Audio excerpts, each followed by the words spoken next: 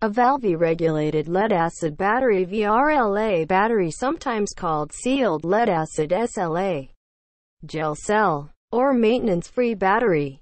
Due to their construction, the gel in absorbent glass matte AGM types of VRLA can be mounted in any orientation and do not require constant maintenance. The term maintenance-free is a misnomer, as VRLA batteries still require cleaning and regular functional testing.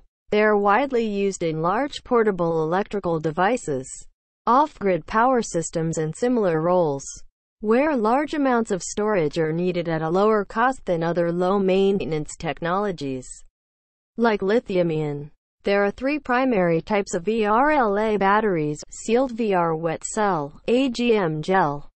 Gel cells add silica dust to the electrolyte, forming a thick putty-like gel. These are sometimes referred to as silicone batteries. AGM absorbent glass matte batteries feature fiberglass mesh between the battery plates, which serves to contain the electrolyte.